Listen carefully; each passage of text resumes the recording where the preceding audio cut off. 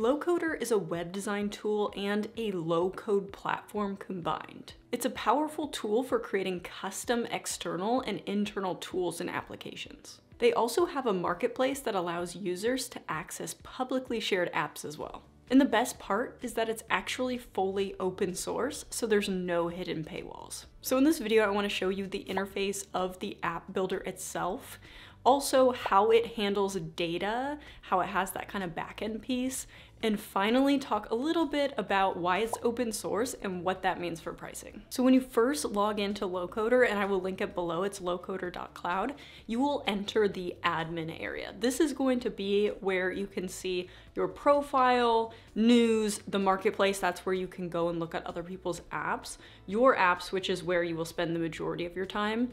In query library and data sources, that is also within the app itself, so I'm going to avoid those, and then settings, and then also trash. So it's a pretty simple interface for the admin area, but this is where you're gonna be playing around most.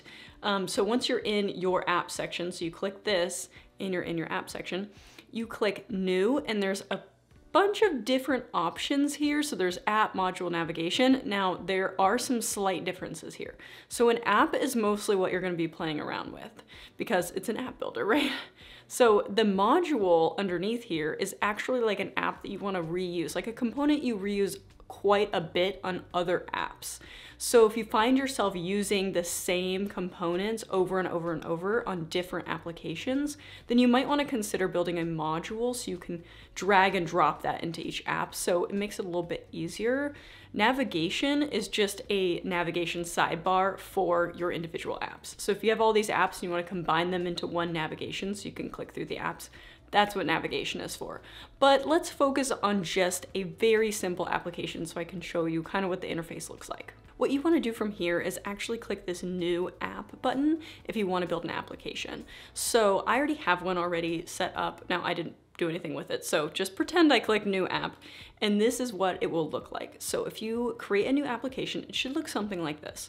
The name that you give your new application is going to be called in this left-hand corner up here. So this is going to be test app. That's just what I named it for this YouTube video.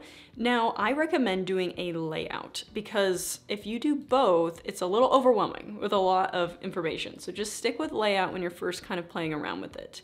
The first thing you'll kind of notice is that you have all these insert options over here. What I think is cool is Lowcoder actually puts your components by usage, right? So what you're going to use the components for. So project management components are grouped together. Document and file management are grouped together. So that's what I kind of like about how Lowcoder kind of puts your components out for you, but it's gonna be a drag and drop. So you can see we're in the insert. Now if you click properties, there's gonna be no properties because we haven't selected a component for you to edit the properties for. So if we go back to insert, you can take a look. If you expand one of these, you can see, okay, here's a table, calendar, timer, hill chart, Kanban board, all kinds of stuff. And you just drag and drop it into this canvas area.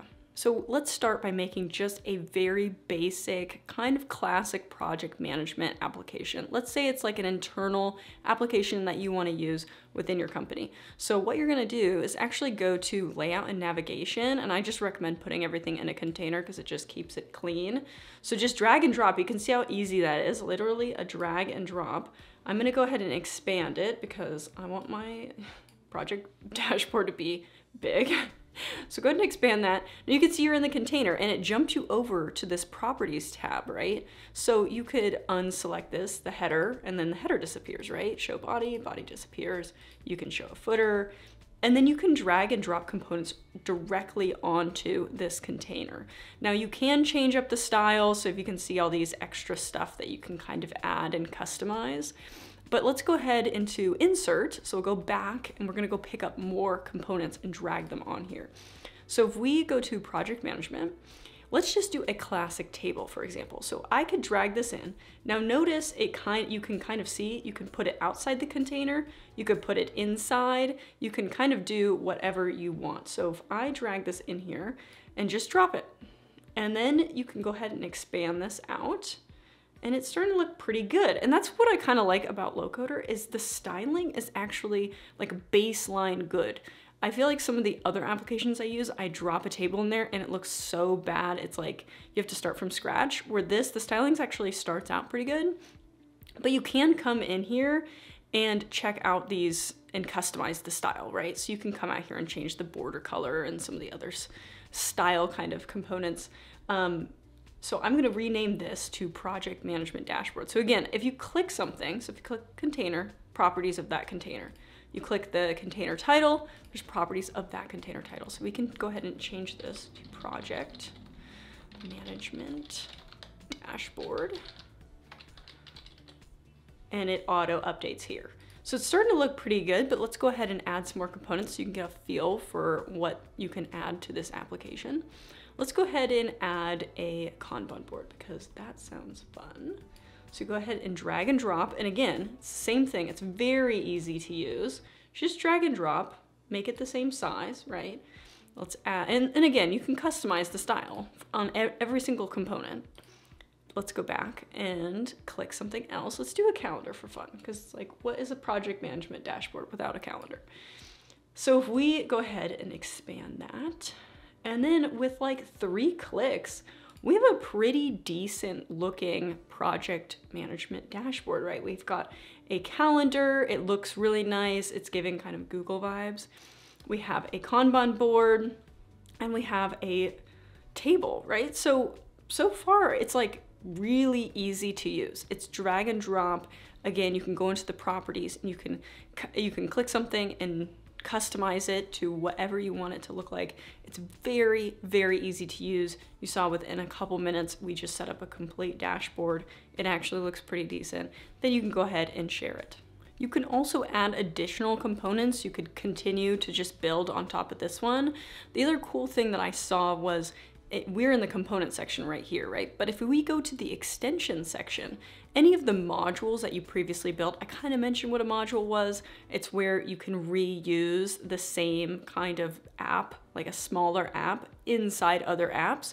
So you could drag and drop a module that you used or you built separately into a bunch of different apps. So you could reuse that app or that module and pull it into your application, which I find is very cool. So if you see yourself reusing a bunch, like let's say you reuse this component a lot, you can turn it into a module or create it as a module, and then it will all show up in this side panel here, and you just drag and drop into your applications. So you want to think about what your building blocks of your applications are, and if you're reusing any of the same kind of grouping of components, then make that a module, and then again, you can just drag and drop. It's very easy to do. Now that we have a good understanding of how the layout is, with this section, I want to show you the both section, which shows the logic and the layout. So it makes the layout a little bit smaller, but don't let this scare you. It's not as crazy as it looks. Now, it's very simple. What's cool about these active components section is that it's kind of like a tree. So you can see within your container one, what other components are in there. So I really like this because it allows you to see kind of holistically what your app is built out of.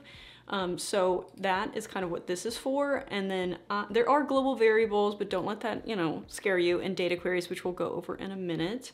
Now you can also go into general app settings. So this has your title, description, kind of category, other things like general settings. And then we have themes, which I find very useful.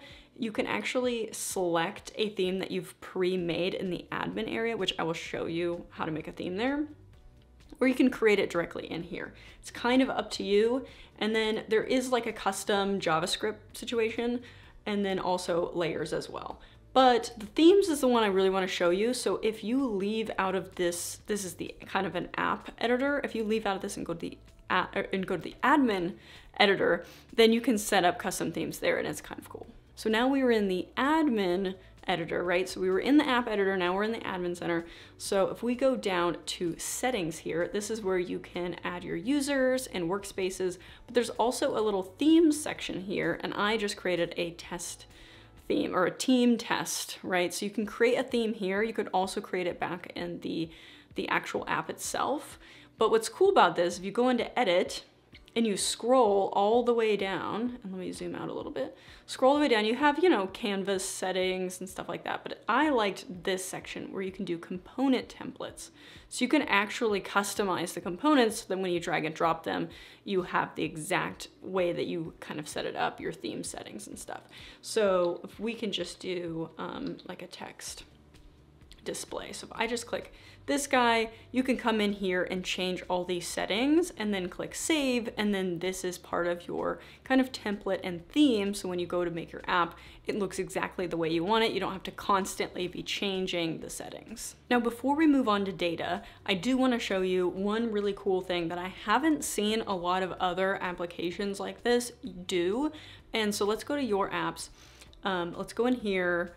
And this is a module. Now this is something cool because you can basically create your own Teams meeting or your own Zoom. So if we go ahead and click this, so this is just a module. So let's go ahead and look inside here and see kind of what it looks like to have your own, set up your own team thing. So let's do layout, right? So this is in the component section that is in meeting and collaboration. So these are components that I don't really see a lot of people have in other kind of competitors of Lowcoder. So the camera stream, avatar, share screen, like this is an actual call button. So if I click this button, it will show my face and I will be in a call. So your applications can be like a Teams meeting as well. Like you can call into the meeting within the app itself. It's very unique, very cool. So if I click this button right here, it will turn on my camera and you can see a little lights in the background or whatever.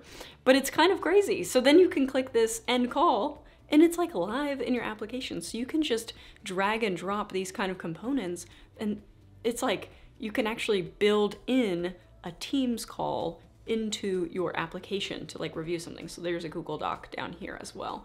So it's very unique, something I don't see often. That's why I wanted to share it, because this is just very different than some of the application builders that I've seen before. Okay, so enough about the front end. Let's talk about how this handles data and how kind of more of the back end works.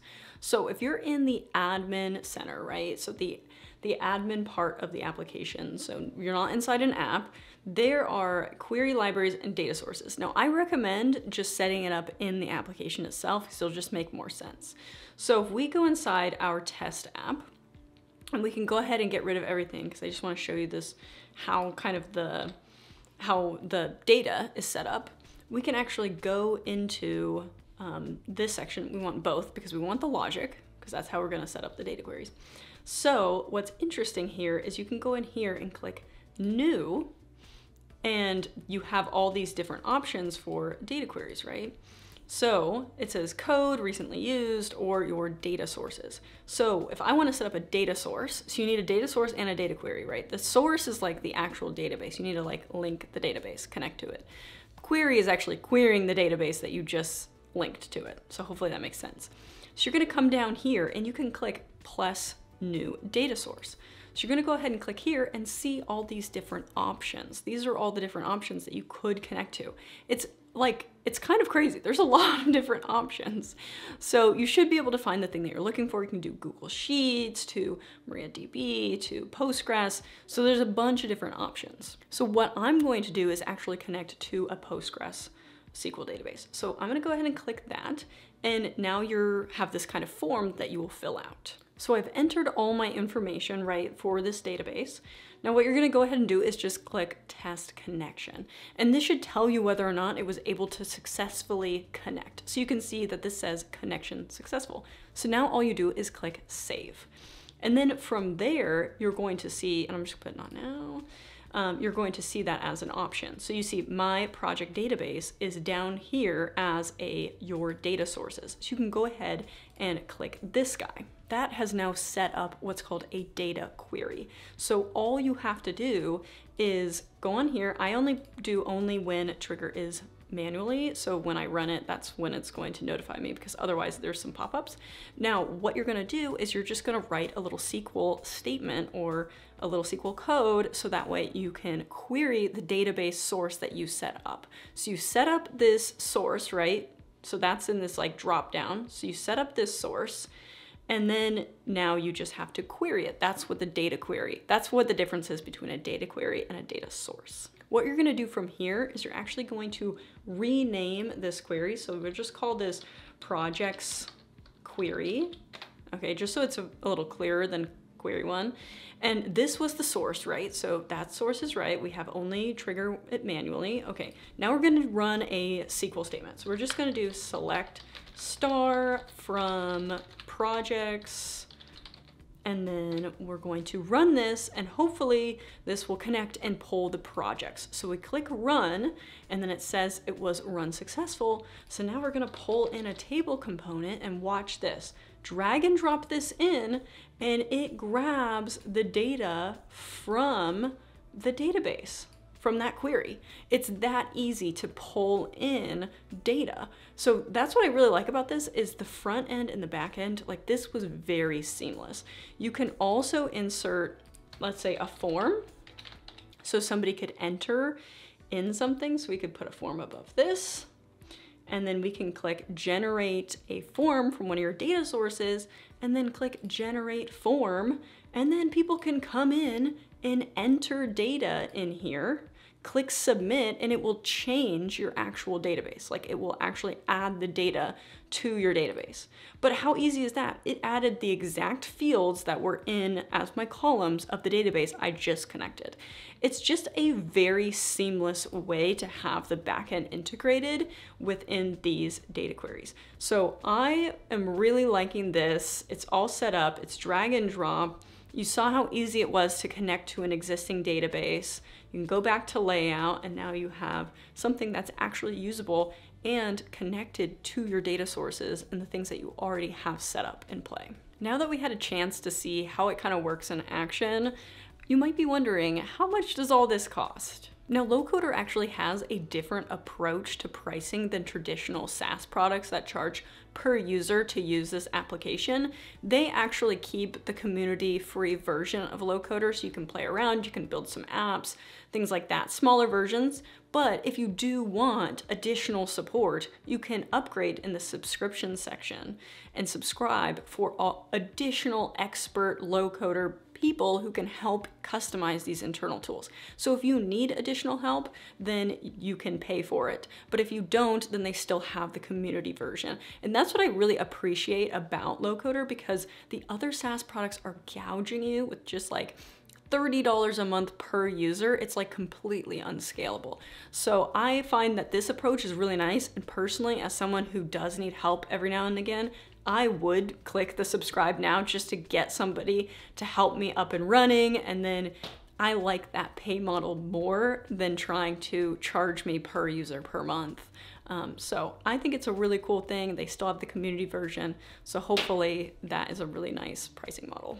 Now this should give you a deeper dive into Lowcoder now that we took a look inside, how it works, how the data works with the front end and the back end. Hopefully this should have given you a bigger picture of how you could use Lowcoder in your day-to-day business or internal apps and things like that. Let me know in the comments below if you have any other questions, or if you liked this application, want to see more of these applications, subscribe, put a comment below.